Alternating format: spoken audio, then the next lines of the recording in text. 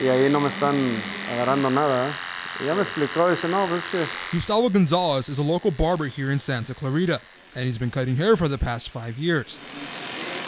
But his story to the States stretches far beyond these borders. Bueno, nació la idea hace... Well, the idea came to me some years ago because my dad was a barber, and I decided in the future that I would open my own business.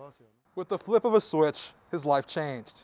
He once worked with many Mexican bands such as Los Tucanes de Tijuana and many famous Mexican artists such as Jenny Rivera. When he retired from the art of music, he decided to take on a different art, this time haircutting, located right here on Sierra Highway. I began playing the drums in Mexico in a Mexican music group before I decided to come to the States. He traveled all around the U.S., from Chicago, Texas, and Los Angeles. But all that traveling would prove difficult for him and his family. The music career is very difficult, and also balancing a family at the same time. There's a saying in Mexico, it's either me or music. He would later have to make the dreadful decision that no man would ever want to make, and that is to choose either his love for music or his love towards his family.